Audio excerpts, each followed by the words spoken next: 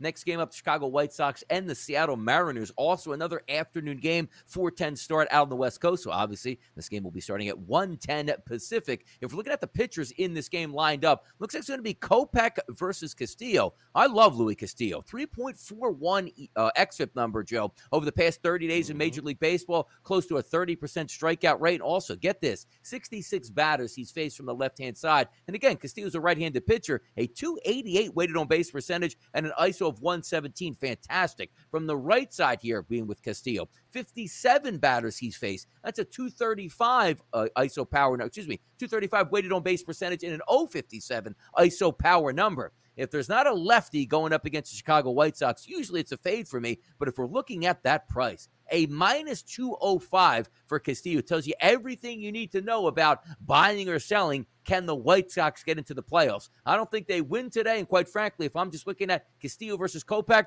give me the first 5 innings. I'll take the run line here on the Mariners. Yeah, and Kopech hasn't pitched. He was shelved August 23rd with a bruise, a right or left knee, one of the knees there. So this will be his first, foray back onto the mound there.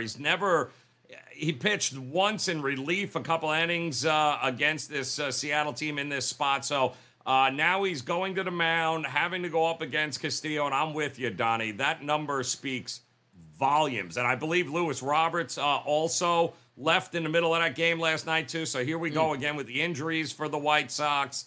It's very hard not to like Seattle in this spot. They went out to get Castillo to win games and close things out just like this. And, it's going to be hard to go against them. And I'm with you. I'll lay the half a run in the first 5. I think the White Sox will handle business and get to Kopech early.